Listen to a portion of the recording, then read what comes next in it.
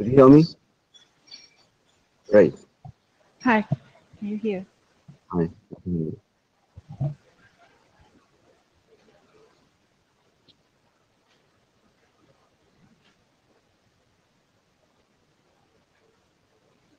Hello, John.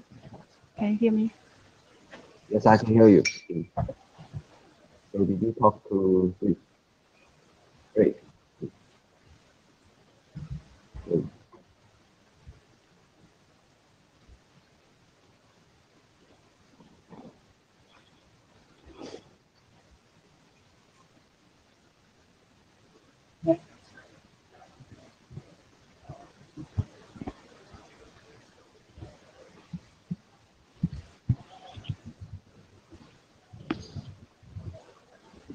Hey guys, welcome to the Lwig meeting.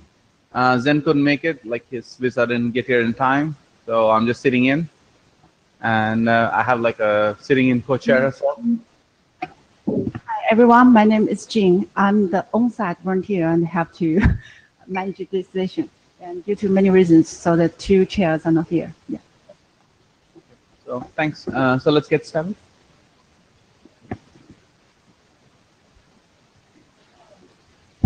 I think Jen, the co-chair Jen, will remotely manage the session. So now we let Jen to start. Okay, so thank you so much, Jing and Switch. And I'm sorry that I could not make it to Chicago this time. But I really found meeting Echo is wonderful. Actually, from some aspect, it's even better than I appear on site because I can be on screen, and it seems that you can see me more clearly than you can see me on site. So yeah, this is so let's switch to the topic right now. So so this is the Lwig working group meeting, and could you go to the next slide? Okay, this is not well. Please make sure that you are aware of the policies specified here. Next one. So, I think we found many takers, and we'll do the work on the collaborative editing page listed here, and make sure that you assign the blue sheet and which has been passed by Jim before the session.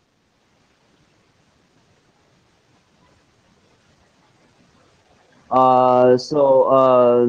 have a GitHub. So we have a GitHub page right now, and thanks Custom for handling that for us. And we have moved some of the draft to the GitHub homepage, so that we can do some collaborative editing of the draft, including you can do either the working group draft or the individual draft there. Next one. So this is the status of the working group right now, and for the first draft mentioned here is the how efficient guidance document. So we have our document Shepard assigned, and the write-up is ready, and we'll move during and after this session. And for the second one is the crypto draft. This draft has been under review, but we have received some comments, and we are waiting for some decisions on the list to clear up all the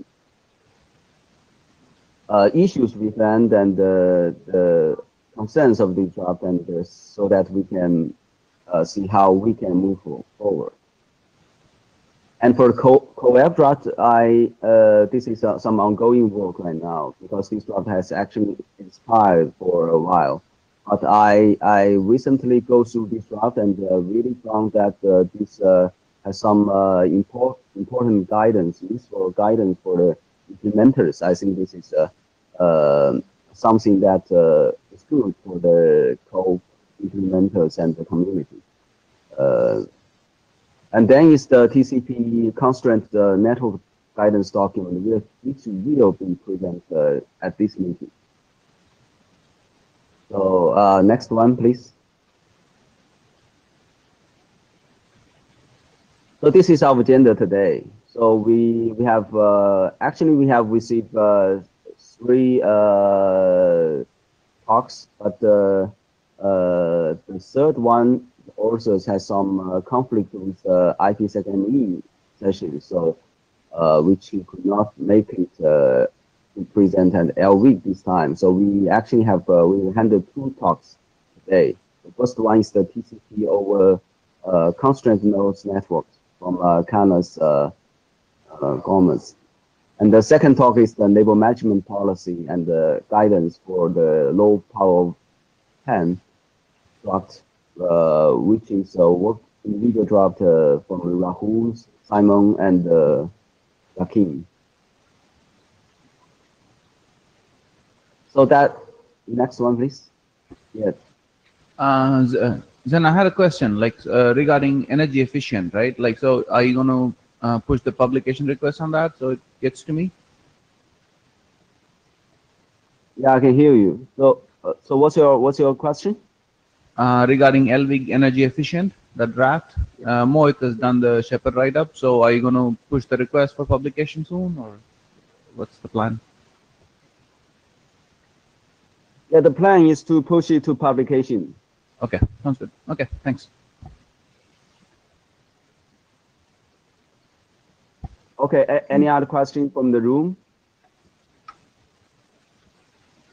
No, that's good. Okay, so I think we can.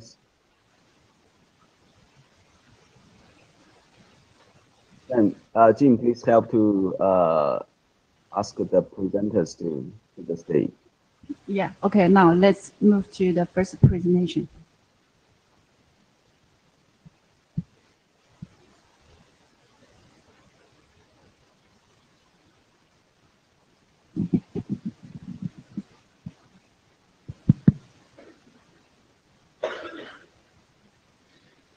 Okay, good afternoon, everyone.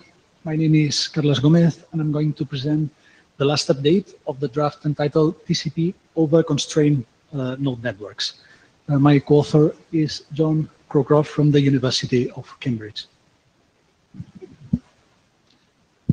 Okay, thank you. Next, please. Okay, so first of all, let's take a look at the status for this document. The initial version of the draft was presented in Berlin in both Lwig and TCPM working group meetings. So after publication of this initial version of the draft, there was a lot of feedback received, which led to the publication of version 01, which was presented in Seoul. So after that, we received a lot of very good comments from Michael Sharp, who's TCPM co-chair.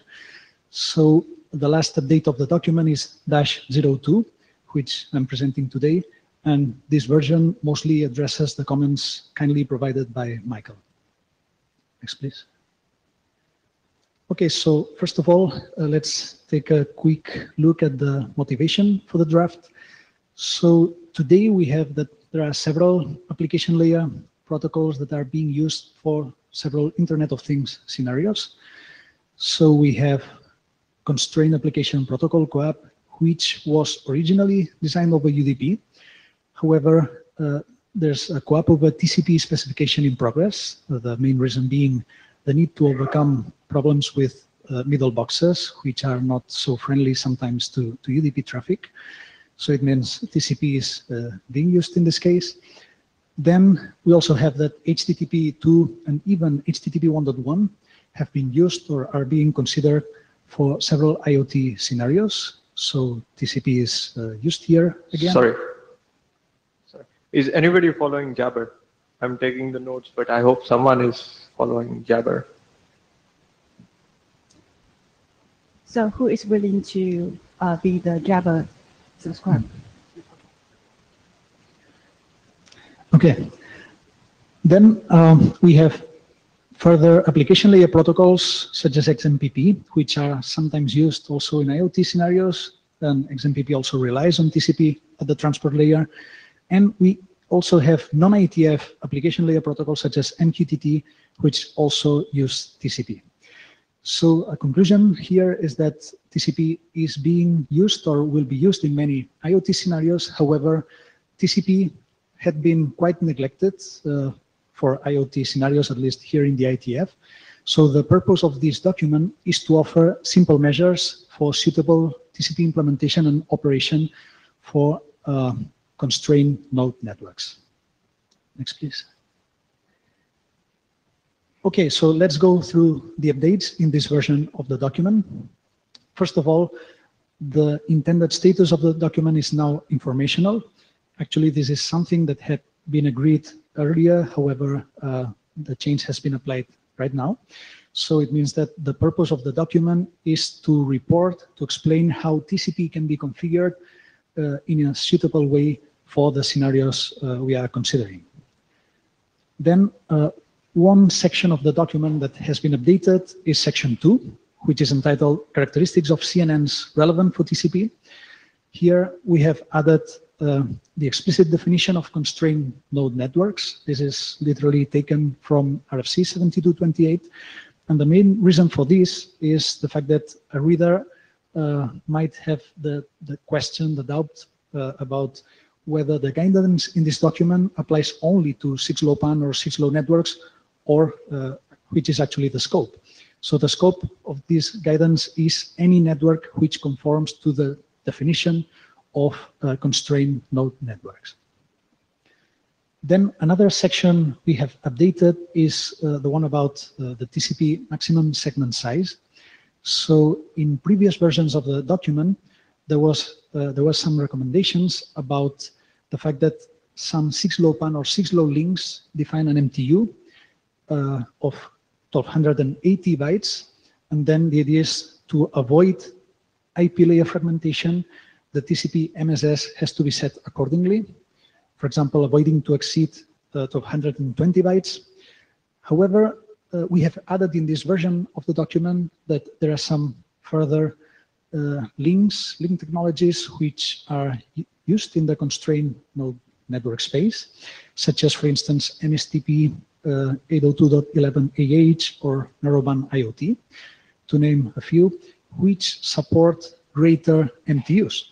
So in this case, the TCP MSS may be set to greater values without incurring IP layer fragmentation, although, of course, we have to be careful to adjust correctly the TCP MSS to the specific value for each link.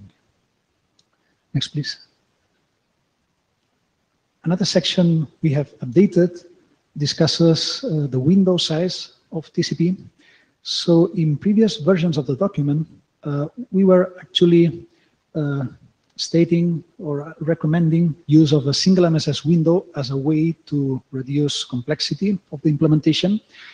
However, we have modified the approach, the writing of this, and now what we say is we just explain that a TCP stack can reduce implementation complexity by advertising a TCP window size of a single MSS, and can also use a transmit window size of a single MSS.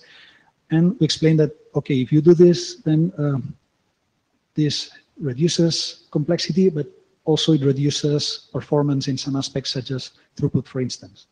So instead of a recommendation, now we have this explanation. Next, please. Another section that has been updated is the one about RTO estimation. So we have added some discussion about the fact that if a small TCP window size is used, then there will be mechanisms such as fast retransmit, fast recovery, or selective acknowledgements, which maybe cannot be used. And that means that the RTO algorithm will probably have a larger impact on performance than otherwise. And that's because retries will be actually triggered by expiration of the RTO. This also opens the door to adapting or tuning the RTO algorithm. However, this has to be done carefully because there exists some fundamental trade-off behind the RTO, which is that an aggressive RTO behavior reduces the wait times before retries. However, it also increases the probability of incurring spurious timeouts. So this might lead to unnecessarily wasting scarce resources such as energy or bandwidth, which is something that we need to take care about. Next, please. So still in the same section about RTO estimation, we still talk briefly about the COCO RTO algorithm. However, we do it now as a related node. So COCO RTO is the advanced RTO algorithm that's being defined in the core working group for the CoAP protocol that's defined for operation of a UDP. So the text here is now just as a related node for informational purposes. However, it's probably still beneficial for a reader to find that this algorithm has been evaluated and compared actually with the TCP RTO algorithm and also some state-of-the-art TCP-based RTO variants. And because COCO has been specifically designed for IoT scenarios, it appears to outperform these other algorithms. Then another section that has been updated is the one about delayed acknowledgements. So now we explain, without making particular assumptions about whether some scenarios are more common or not than others, we explain that delayed acknowledgements are not recommended for scenarios with mostly transactional type of traffic, with transaction size of at most 1 MSS. That's because delayed acknowledgements would just contribute delay here. There would be no benefit. And on the other hand, delayed acknowledgements could be useful to reduce the number of acknowledgements sent if an appropriate window size is used in scenarios with bulk transfers. So this could be positive to save resources such as energy and bandwidth in constrained node networks. So one of the changes has been to remove any particular assumption about whether these scenarios or the scenarios are more common than others or not. Next, please. We have also added text to the security considerations section. So there are TCP options that improve security, such as, for instance, MD5 signature option or TCP authentication option, TCP-AO. However, security comes at the cost of increased overhead and complexity. So we need to be aware of this. And for example, MD5 adds 18 bytes per TCP segment, and TCP-AO typically has a size of 16 to 20 bytes. So this is something relevant in the scope of devices which are energy limited, because every additional byte that we are transmitting or receiving is going to consume possibly significant amount of energy. Next, please. So finally, the document has an annex which has the purpose of reporting the main characteristics of lightweight TCP implementations. And we have added in this version this table that you can see in the slide, which, by the way, is not yet complete. This is in progress, but you can see that the purpose is to allow some quick identification of which are the features supported or not by the different lightweight TCP implementations. And also, the idea would be to collect requirements in terms of memory for each TCP implementation. As you can see also, the sections about Riot and OpenWSN are currently empty. So we'd also like to make a call to the working group so that if anyone is familiar with details on these specific implementations, or maybe someone considers that the table should be expanded with additional lightweight TCP implementations, please get in touch with us and let us know. Next, please.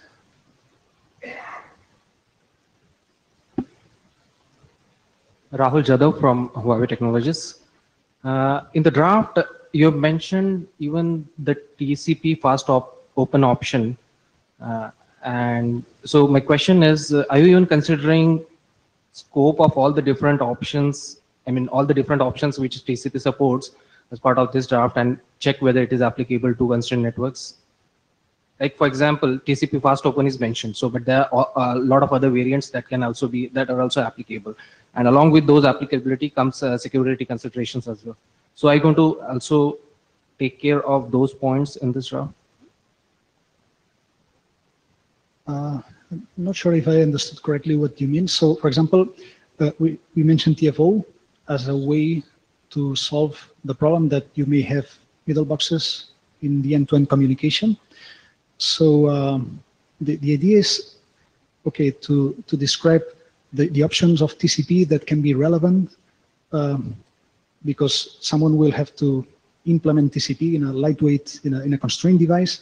So there are several options in TCP. So the idea would be to report the main ways how the TCP implementation can be configured in a suitable way for some specific scenario, which comprises the characteristics of a specific device, characteristics maybe of the network, requirements from the application. So the idea would be to collect the most relevant information, at least from the main options. So when it comes to TCP fast open option, let's talk about this specifically.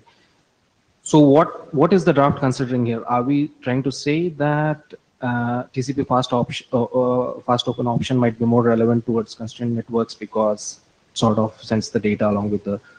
So what are we trying to conclude there in that? Well, so the document is informational, so we are not kind of mandating anything. That's a first thing to consider. So the purpose is to explain that a way to avoid having to establish a new TCP connection every time a sensor is sending some data is to use TFO. So you embed data within the SYN packet. So that's a way to avoid this and to avoid the problem with a middle box that you might have in between. But once we specify the TCP fast open like option, then again the security considerations, which are naturally, you are inheriting the security complications as well. Those also have to be specified clearly here. So that would just be as an input from myself.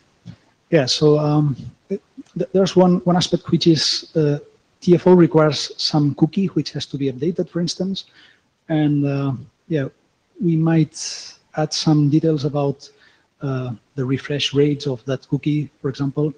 So yeah, we can talk about the same point, or yeah. Could you go back to the previous slide? I think Kerry was before you, so unless you want to talk on the same point, I'll let Kerry talk. Go ahead. It's just related to what you said. So could you go back to the previous slide? Yeah. So like, if you do security, you need more bytes, but what's the guidance here? Like, should I do this, or should the guidance be that you should anyways have TLS or object security or scope on top of this, and doesn't make sense to do this at this layer? Like, I think the point of the guidance document should be that here are these options, you don't need them because you should have security anyways above. But just the fact that saying, oh, if you do this, you send more bytes on the network, I don't think that's like helps me as an implementer. Okay, well, thanks for the suggestion. So I think if you can provide input on this, we will really welcome it. And yeah, so the idea is to explain, okay, which are the different options available, which is the impact, and of course, if we can provide options about, okay, if you use something else, maybe it's better, maybe it reduces the overhead, then that's of course beneficial. So one thing I want to add more to that is that this is not a working group document yet, right? So like once it becomes a document, then it's up to the working group. Like it's not up to Carlos anymore, right? Like really to see if there's guidance needed or not, right? And the working group decides it's going to go in. That's how I see it. Kerry? Kerry Lynn. So Carlos, I really thank you for this work. I think it's going to be important over time. I was the author of the MSTP draft that you referenced earlier that has the MTU of 1500 octets. I found out pretty late in the game that, and Eric can correct me if I'm wrong, but if a node supports more than 1280, then it must be able to do path MTU. So I would say that in your document, you should probably provide guidance that unless your application really has a strong reason to have MTUs longer than 1280, you should probably stick with that assumption. Because it wouldn't be, for example, to say here's we're making a lightweight implementation of TCP, but it just pushes the complexity somewhere else. So. Okay, thank you. Hi, Robbie Simpson. So first off, thank you. I'm so glad to see work on TCP on constrained networks. Have you considered adding anything about actual congestion control algorithms, right? So I know most of the world probably looks at new Reno and stuff like that, but there's a lot of intricacies when it comes to congestion control algorithms and potential guidance we could give for constrained networks, and there's stuff even out there that might be more applicable to wireless, et cetera, et cetera. So the answer would be that not yet. So at this moment, we have mainly been considering a quite binary approach, like mainly influenced because there had been so many claims about TCP being complex and so on, that, okay, we said, well, maybe you can use a single MSS window that reduces complexity, and that has some impact on some mechanisms that will not have any effect. So when we consider a window size greater than one MSS, then all of these effects may come into place. So I think it's relevant also to take a look at those. Yes. I'm happy to help. I'll be honest. Thank you. Yeah, my name is Michael Sharp. I'm speaking as TCPM co-chair. Thanks a lot for this work. I think this is getting really useful. As a TCPM co-chair, I think it's appropriate to this being informational. So I think this is a move in the right direction. And I also want to remind the working group, I mean, if you want changes in TCP, then please come to TCPM. So we own the protocol, but of course we welcome informational guidance in other communities. So definitely this heading is heading in the right direction. I can also confirm that quite a bit of my comments have been addressed. So I think this is really moving in a good direction. Okay. Thanks a lot, Michael. And as side news, right? So like at the last meeting, so I took an action item on myself to talk to the Transport AD to find like a TCP co-author for this, and thanks to Michael for agreeing to help like Carlos out like with this document. So Michael will be joining as a co-author and help out on the transport pieces of it. Thanks. Eric Nordmark. So yeah, in addition to confirming the MTU thing, right, that if you send above 1280, you have to be prepared to do path MTU discovery. And if you want to go down that path, I don't know if you want to, but whether one should then recommend to do packetization MTU discovery in TCP, as opposed to relying on the good old, ICMP packet to big messages. I think that, So you mean 4821, Eric? What? You mean 4821? Whatever the number is, but title is packetization layer MTU discovery. Right? So that I think would be good to pick a direction in that space. But the other one that sort of surprised me was this. There seems to be an implicit assumption that the TCP you're talking to is following the same implementation guidelines when it comes to sending with a single packet, right? Having a window of a single packet only makes sense if the party you're talking to doesn't do any delayed acts. And by default, TCP implementations do delayed acts. So there seems to be a strong assumption here that your peer is doing Lwig as well. Because otherwise your maximum packet rate is 1 packet every delayed act timer, which could be 5 packets a second, right? Which is not very impressive, even for a constrained device. So I think I should double check maybe, but I would say that delayed acts are a should. So it's not about what you implement, it's what your peer implements, and you can't control that, right? Okay, then I have to. Right, both ends are not implementing the same thing. They're both implementing TCP, but there's a wide range of allowed behaviors in TCP, and hence and most likely the peer you're talking to will be not implementing the Lwig recommendations, but implementing standard TCP with delayed acts. So I think that if you only care about sending a TCP packet once a day, the one packet buffer or outstanding packet is okay.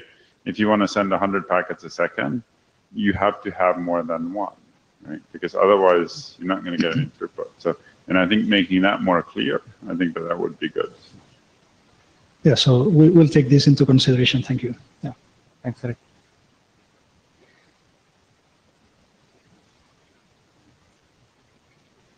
Yeah, so this actually a last slide. So considering that the document is, at least the structure is starting to become stable and even the content itself. So the authors of the document, we would like to ask to the working group whether you think that it is a good moment to adopt the document as a working group document. So Zen, if you're listening, like, what do you think? You want to do the call hum now and then go on the list, or just take it on the list? Yes, I'm here. So I think it's based on the feedback from the audience since Berlin. I think it's a good time to ask the appelling of this group for some confirmation.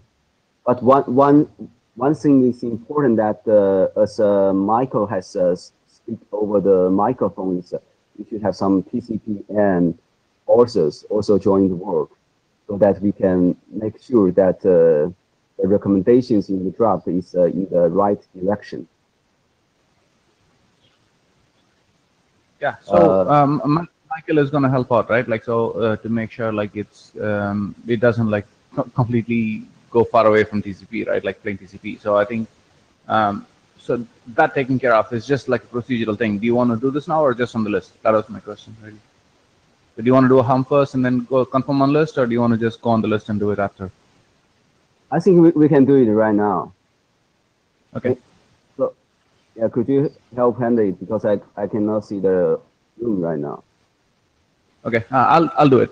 Okay. So how many people have read this draft? Including me.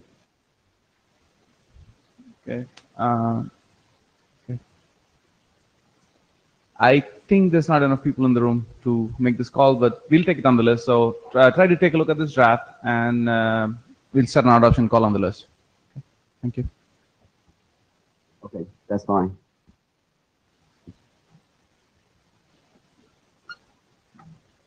Okay, now let's go to the second.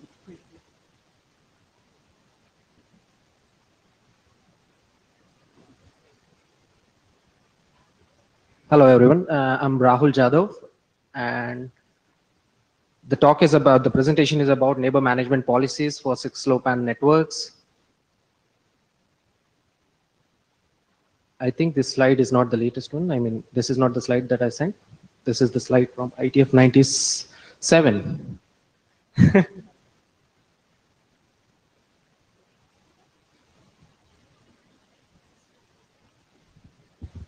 Hello, Jen. Yeah, maybe you need to resend the slides to me.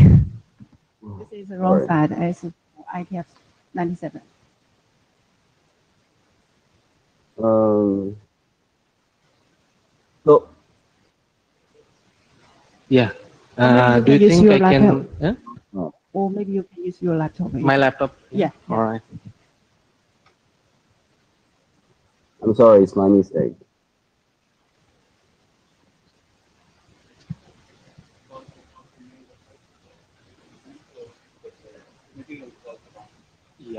Yeah. So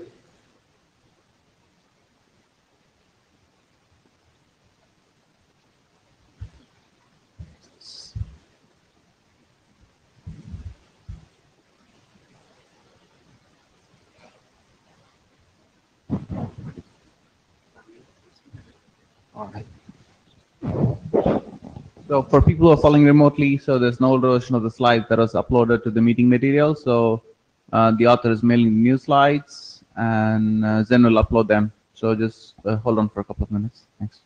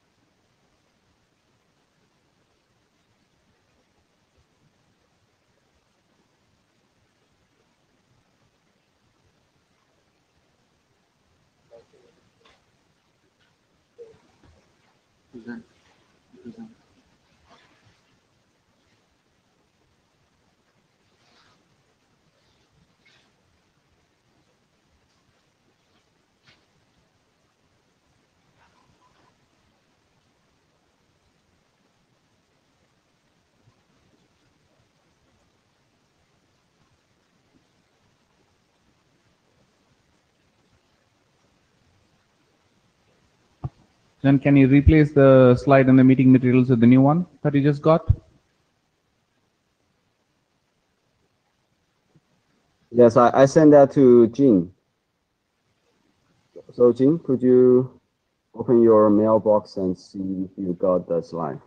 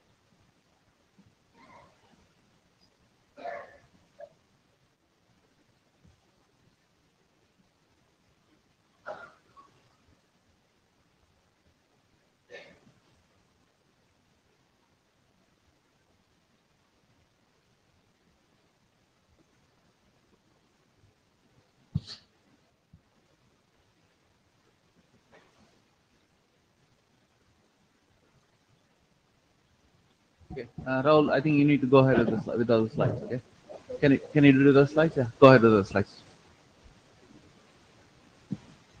Because the people remote are not going to be able to see it, right? So, okay.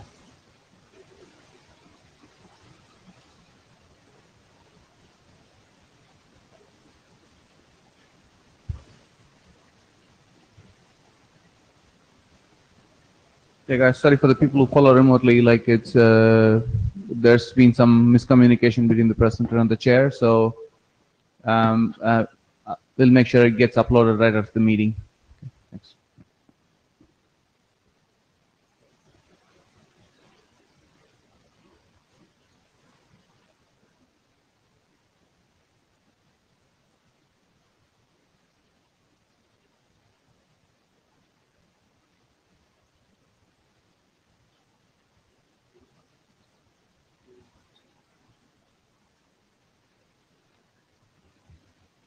By any chance, anyone knows how to change the screen to the projector?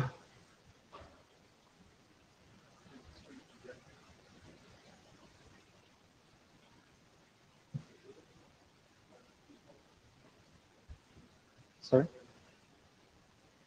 Oh, just project this.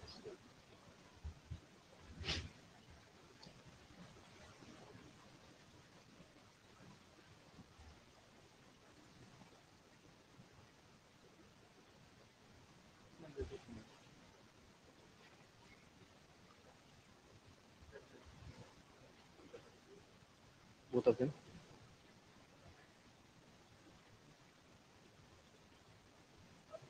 Yes. Thank you. And sorry everyone for the delay.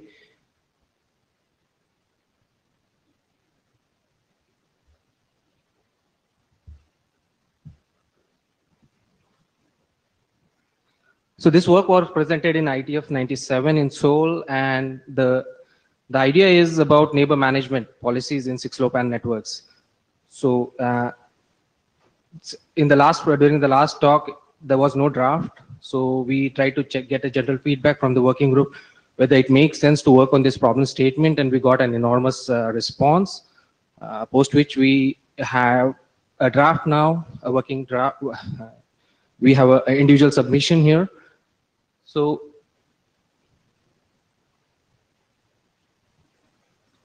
yeah, can you get it to full screen and then Control L?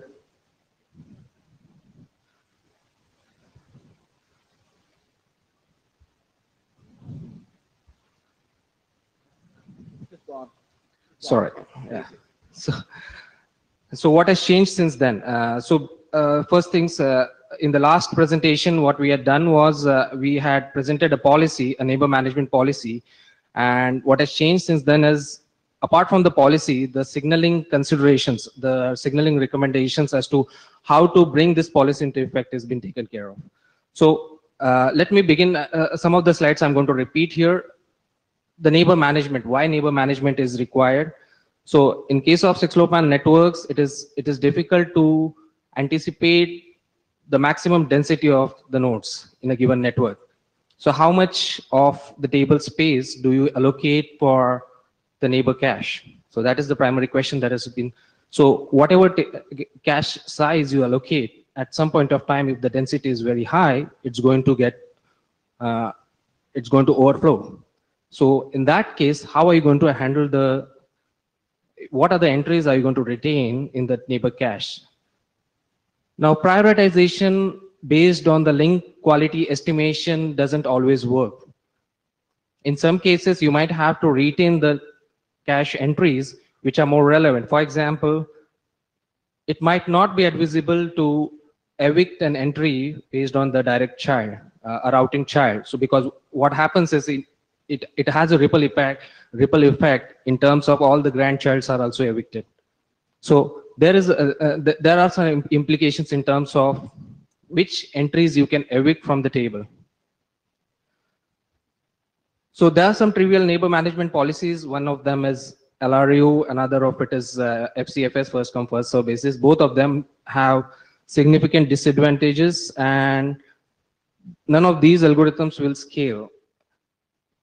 Unfortunately, these are the algorithms that are currently implemented in most of the open sources. The final expectation of this neighbor management policy is that it should result in a stable network. So when I say stable network, the routing adjacencies should not change periodically. I mean, without such a neighbor management policy, you will have a lot of churn between the neighbors, and you won't ever get a stable routing adjacencies. Another thing is, once the neighbor is accepted, it has to be guaranteed that all the associated resources are present to serve that neighbor. So in the adjoining diagram, if you see there, what is mentioned is there is a heavily lopsided network in the first place, and with the neighbor management policy, it sort of load balances the overall network. Now, one of the things that we took into consideration while putting up a general guidelines is this guideline should be protocol agnostic as far as possible. We didn't consider Ripple specifically or any key management protocol specifically, but we had to take some examples. So as an example, we have taken Ripple and both of its mode of operations, and PANA as a key management protocol. Next slide, please.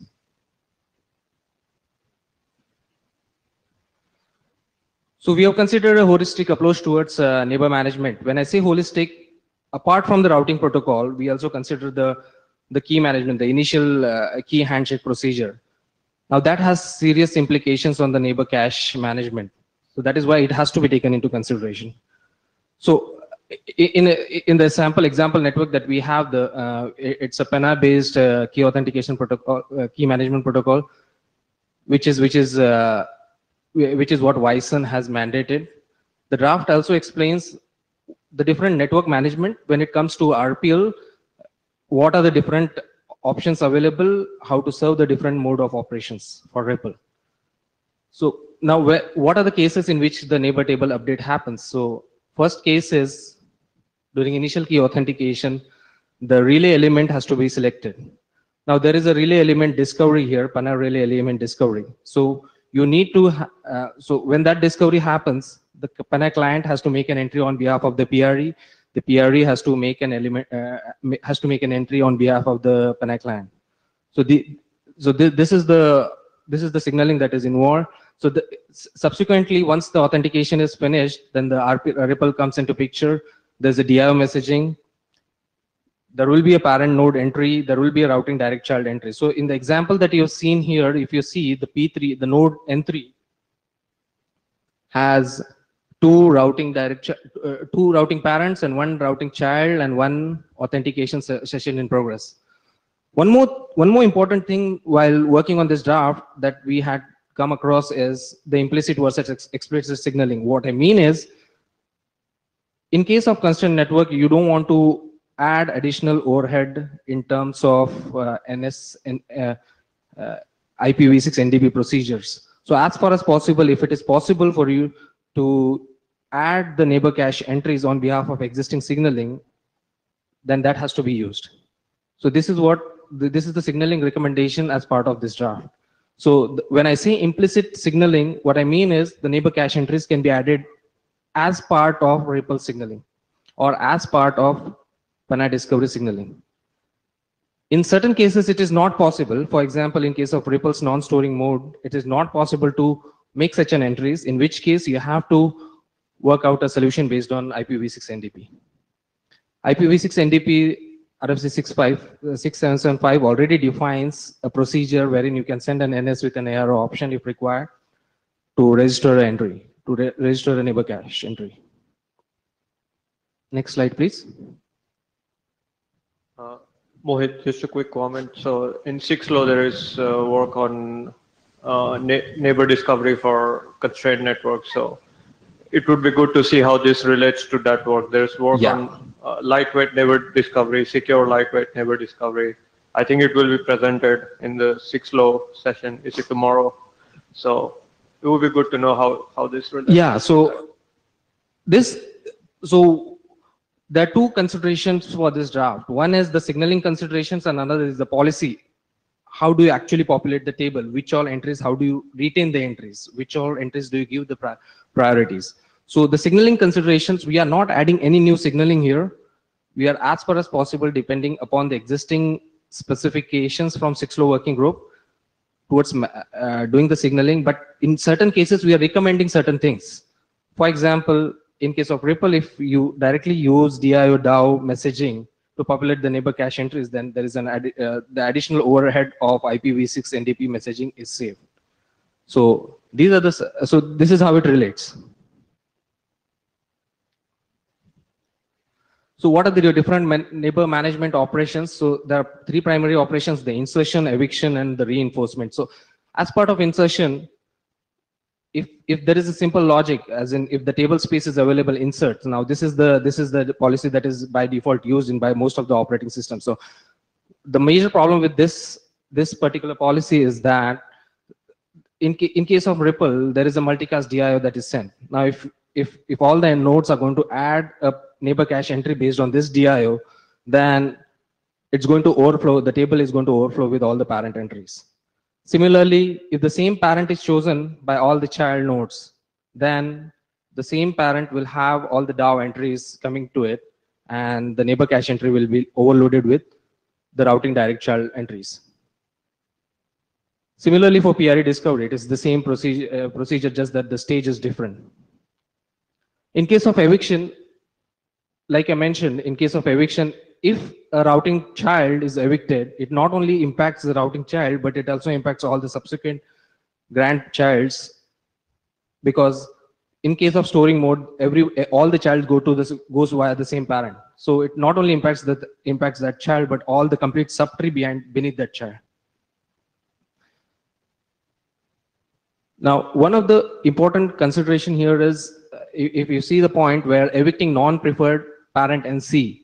Now, evicting non-preferred parent neighbor cache entry is usually possible without much implications. What I mean here is, if there are 10 parents to be that are available in the table neighbor cache entries, then it is possible to evict one of the parent entries and make space available for some other. So my point is, you can easily evict a non-preferred parent NC and make the space available for something else. So now this is one of the considerations that we make use of when we apply the policy. What is next? The reinforcement. The neighbor cache entries are going to be present in the table for quite some time. So the link quality estimation has to be done on the periodic basis. The draft does not make any, the draft does not define any specific procedure on how this link estimation is going to be done. This is implementation specific. The reinforcement part is mentioned here just for making sure that all the nodes have to, all the implementations have to consider some sort of reinforcement policy. For example, it might be a passive or active hearing, or it might be explicit probing, which is done by Contiki, for example. Next slide, please. Now, clearing unused neighbor table entries. Now, this is again important, and in case of constrained node entries, this is constrained node networks. This is especially difficult because there is no explicit signaling when a route changes, for example, or even if the route changes, if there is an explicit signaling involved, for example, in the form of NP-DAO, it is easy to get. I mean, it is not a very deterministic way of clearing up the entries. So the point here is route invalidation is especially important, and if there is an optimized route invalidation procedure, only in that case you'll be able to clear up the unused NCs. In case of non-storing mode, now this is especially important because in case of non-storing mode, there is no NP-DAO. There is no NOPAD DAO involved. So how do you clear the entries? In this case, we have recommended making use of NS with lifetime of 0, which is as per RFC 6775 IPv6 NDP procedures. In case of PRE, now the PRE is an element which does not keep any state information on behalf of PANA client. So how do you clear the entries? So there is no way except that unless and until there are some clues available as part of the authentication procedure, but since PR is completely stateless, there is no such kind of clues are not available. So the only way, one of the way to evict the entries as soon as possible is to keep a different lifetime for such entries. So you might have a lower lifetime for such authentication entries. Next slide, please. Now, this is one of part of the recommendation that is done by the draft. What is the signaling? What is the signaling used for neighbor entry management? So, if you see, there are 3 flows that are specified here: PRE discovery, storing mode of operation, and non-storing mode of operation. Rahul, yeah. I think you need to wind up. Sorry. Okay. So, basically, what it says is that there is a way to do an implicit signaling as well as explicit signaling. In case of non-storing mode of operation, there is a requirement that you do an explicit signaling in the form of NS with ARO option. While in case of in case of storing mode of operation, you can depend upon DIO and DAO messaging. In case of PRE discovery, there is an unsecured NS for which you get an unsecured NA. So there is a difference between what kind of security is available at which stage. Next slide, please. So the sample policy, now this is one of the critical point here. The sample policy is based on reservation. So you have a table space, you make a reservation for routing to direct childs as well as PRE authentication sessions. Now, if the parent elements can be occupied, the parent elements can be filled up in all the places because it is possible to evict those entries if required. So the point is that the table space will be properly utilized in case routing childs are not available or authentication sessions are not available. One of the things that is mentioned on this slide is about the graceful rejection of DAO and PANA messages. So in case of implicit signaling, it is important that there has to be some sort of rejection mechanism available in the signaling. For example, if you send a DAO, if the table is full, there is a DAO with negative acknowledgement present. But similarly, in case of PANA signaling, such a negative mechanism is not available. This negative signaling is not available. So you can't really use PANA discovery as an implicit mechanism for signaling. The next slide, please. Yeah, some of the issues that we have faced is, now this is a reactive policy. You send a DAO, you send a NS, and then it gets failed. But what happens if the same for example, if a parent nodes neighbor cache is full and it sends a DIO, there is a good chance that some other child might come up and select that node as a parent. So how would this child node come to know that the parent does not have enough space available? So currently there is no way to know this, because this is currently it's a reactive policy. So what we are recommending here is there might be some solution possible based on a proactive approach. For example, the NC, the neighbor cache entry metric, has to be advertised as part of DIO.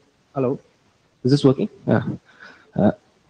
The NC metric has to be advertised as part of DIO messaging. Now, one more important thing here is that this proactive approach applies to not only the Ripple protocol, but as well to the PANA discovery messaging protocol. Now, the metric containers that are available with the Ripple has to be shared between PANA discovery messaging as well as Ripple. Anyways, currently, based on the, there's one question that is asked here: can Ripple metrics containers be reused by another protocol? And I don't see any reason why, but I would like to take an opinion about from the working group. If someone else thinks that it cannot be reused, then we would like to know. Next slide, please. Yeah, so basically, there are some questions that we have asked here. Should we consider a signaling extension for proactive mode? Not as part of this draft, because this specifically is a guidelines and policy draft. And secondly, we have a question regarding how do other implementations take care of finding out or discovering how would the parent node come to know about the global IPv6 address of the child node, which is required for resolving the SRH header. So these are some questions that we wanted to ask the working group, if there are any implementers available. And call for, yeah. So